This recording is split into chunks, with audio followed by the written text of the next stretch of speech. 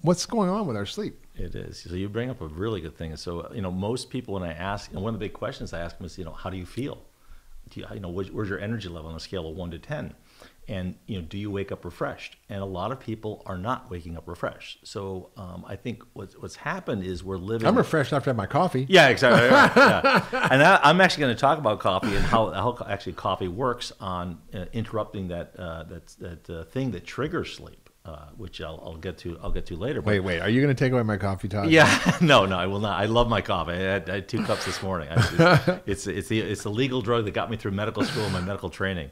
But anyway, I think what we have in the modern society is a disruption of our sleep-wake cycle. So when you look, I always But look it's prevalent. Like 70% of Americans have sleep issues, right? Absolutely, yeah. So we have into our bodies our natural sleep-wake cycle, and that natural sleep-wake cycle is part of how we are as animals. So when you look at most animals, what happens at nighttime? The sun goes down. What do? They go to sleep. They're not on their iPads. They're not on their iPhones. They're not on their computer. They're not on their television. They don't have a light bulb. And they're not right in the refrigerator. All right? All of my cats running around at night looking for mice. Well, if they're nocturnal, right? Yeah. Yeah. So I think that, in my opinion, one of my experiences, artificial light at nighttime, I think is the sort of the elephant in the room. And for people that have had sleep problems, one of the easy things that you can do that can help to fix that is to have a blue blocking lights glasses at night. Yeah, I actually have them. I do too, absolutely. So when you look at the... you look goofy, but you sleep good. Right, exactly, yeah. And it's actually in the medical literature, and these LED lights have a very high blue spectrum. And blue light is the type of thing that sort of wakes your body up, and it suppresses melatonin. So melatonin, which we can measure that easily in patients, is the hormone of darkness. So one of the times when I'm seeing patients, not only do I measure their sex hormones, their adrenal hormones, but I also measure their sleep hormone, which is their melatonin. Like at night, maybe. Yeah, at night. So you can check it in the morning, and you can also check metabolites of melatonin. And your melatonin levels tell you whether or not you're getting enough darkness. So you can take melatonin, and as you get older, our bodies produce less melatonin. But the thing that you can do to boost your own melatonin is not expose yourself to light at night. And whether So that's candles, back to candles? Back to candles, yeah, exactly. Our Candles blue are blocker glasses? Yeah. Candles actually work quite well. Yeah. They do. But the LEDs on screens and all lights now, they're no more incandescent light bulbs. So what about the sort of night sort of setting on the computer, iPad? Does that just go garbage? It doesn't cut the mustard. Yeah. It's not as but good. What if you wear the glasses? Yeah, when you use the screens? Yeah, and you'll know they work because when you wear the real ones that really cut out 99.9% of the blue light, you can see. I did the other night. I was tired, but I put my glass on, and my blue blocker glasses I got from True Dark, and you can go to TrueDark.com, and you put the glass on, and I watched my movie on my computer in bed, and I was like, normally it kind of messes with my sleep a little bit, but it was like fine. I guess had a great deep sleep. And I was like, wow, this is really amazing. Yeah, I mean, whatever you're going to do with computer, whatever, it's not going to look normal, but you will sleep a lot better. And I do that myself. And I actually, this is where it really hit me about the effect of light. Is I was in New York City one weekend, and I was giving a lecture, and it was a Friday night, and I was lecturing the next day, and I'm walking down, just. What do you do in New York? You walk down Broadway. So I'm walking down Broadway. It was about 10 o'clock at night. I did it for about a couple hours. It was like 11, 12 o'clock. Oh, yeah. And, the lights on Broadway, it's like, I could not sleep that night. And that's where it really hit me as like, oh, my God. This was obviously real bright LED lights. But it was phenomenal. I just could not fall asleep. Wow. Could not stay asleep. That's incredible. And that sort of got me down that path of really understanding. Light. So light is a big problem. Light pollution. Light pollution. Yeah. Exactly. There was a book I read years ago called Lights Out. Yeah. Which describes the advent of chronic disease and obesity with the light bulb. Yes. And how that affects our sleep-wake cycles, how it affects our circadian rhythms, how it affects our hormones, how it affects our metabolism, which is something we really don't think about. Exactly. Especially in traditional medicine. We never learned about light. Exactly. But now, there's... And one of the best things that you can do and I try to do this as often as I can, is early in the morning, exposing yourself to light. So darkness tells you to go to sleep. Light tells your body to wake up. And exposing your eyes without, actually even without glasses, to the sun. I'm merely a sun worshiper now. I mean, sort of, sun gazing. It is very, very powerful for. You're blind, but you sleep fine. Yeah, right. Yeah, you're blind, but you sleep fine. Exactly. But exposure to light shortly after you get up is one of the things that helps to synchronize and set your circadian rhythm. Yeah, every morning, my wife and I, we get up and we take the cats for a walk around the yard. Yes, our cats go for a walk. They're well-trained Burmese cats. And we literally walk around and get the sunlight, and we spend 20 minutes out there just walking around the yard. And it's just so nice to get that sunlight in the morning. Exactly, yeah. And you want to do it relatively early, within about 20, 30 minutes of getting up, and exposing yourself to the sunlight is very, very helpful for synchronizing your body clocks. So that's one reason that people are having so many sleep issues. And what are other reasons people have sleep issues other than the light pollution? Sometimes it can be medications, medication side effects. Some of the people are taking these stimulants. So I'm tired, so here, your doctor gives you Ritalin or Adderall, and then that is a stimulant, and it's sort of keeping you up. Excess amounts, overuse of caffeine, or having caffeine too late in the day. Some people are very caffeine sensitive, and they can't have any kind of tea or coffee. Yeah. Most people in general, I'm going to say that, if you have 1 or 2 cups of green tea, coffee, and it's early in the day, it's not going to affect your sleep. The half-life of coffee is about 6 hours. So in 6 hours, half of it's out, and then another 6 hours, a quarter of it definitely nothing afternoon, right? Exactly, nothing afternoon, exactly. And most people, it's not going to affect them. And alcohol is a big sleep. Oh, alcohol is a big one. In fact, I was telling you about a case. So I had a patient who was, eating late at night. And that's another one. That's another one, right? Another one, and that actually I think also affects sleep also, because when you're sleeping, you don't want to be digesting. You really want to be in a fasting state. One is going to interrupt your sleep, and 2 is going to make you fat.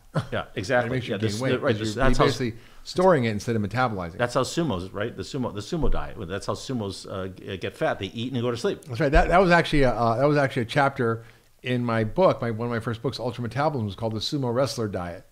Right, because the sumos have a recipe for knowing how to put weight on. Right, you eat and go to sleep. So, and it was a simple patient came into me, and they were eating late at night. It was like anywhere between 8 to 10 o'clock at night, and they were having a couple of glasses of wine.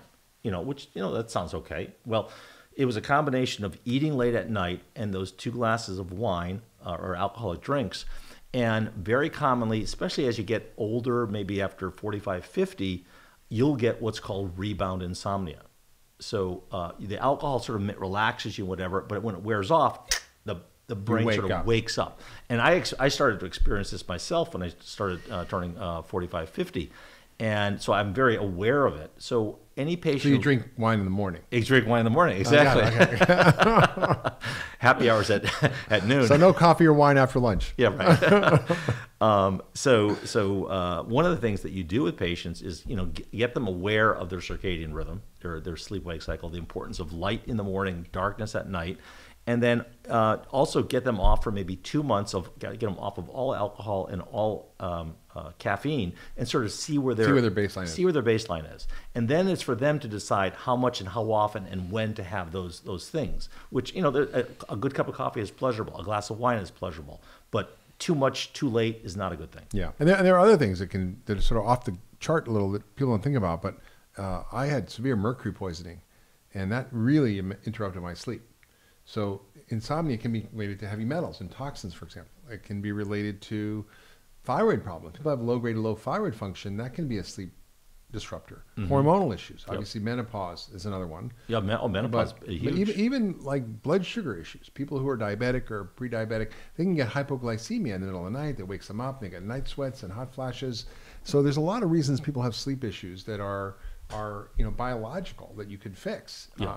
And even nutritional factors, low magnesium and other factors can be really a big issue. Exactly, yeah. And it's interesting you say it, because there are some people who will have a very big cortisol response at nighttime. So cortisol is the adrenal hormone, sort of your get up and go hormone. We're supposed to have cortisol rising as we wake up.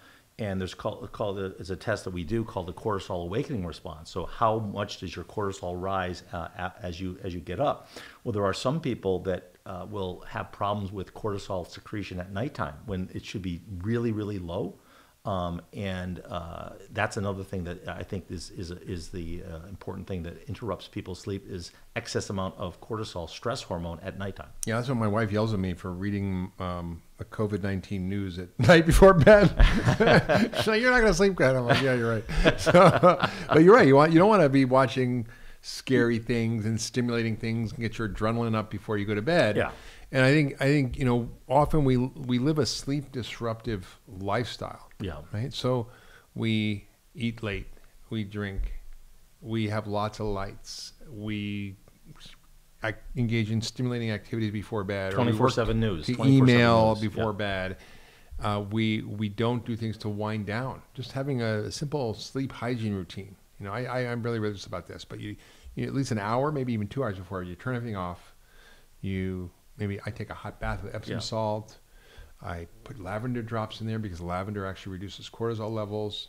So lavender essential oils.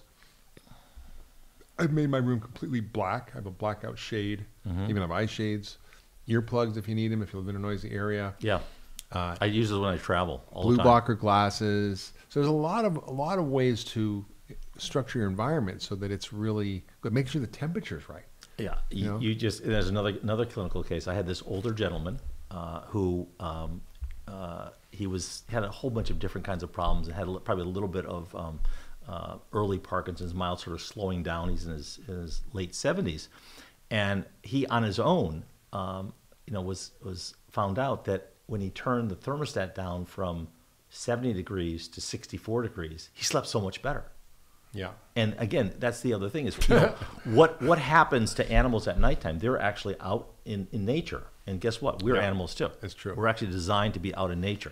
Yeah. And that lowering of the temperature also, I think, is very, very good for inducing sleep. And I actually think, this is my own sort of theory, is that when you take the warm bath and then you go to bed in a colder environment, that shift of the temperature differential, that definitely helps. I just get very relaxed when I do It's true. that. I mean, the best sleep I had in years was I was doing backcountry skiing with my daughter last year in Utah in the middle of winter, and you're climbing up, so exercise and get up to the hut, but like you're sleeping in an unheated hut in a sleeping bag, and it's like 30 degrees or like it's freezing.